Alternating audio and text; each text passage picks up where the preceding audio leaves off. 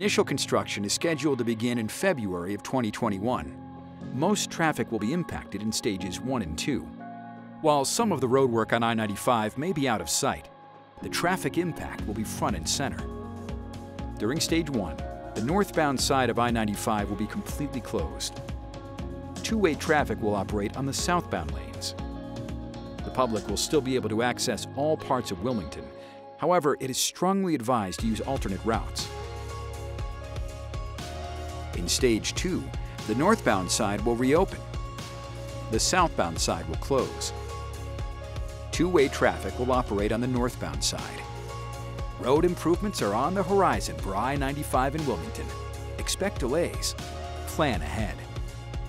DelDOT, striving for excellence in transportation.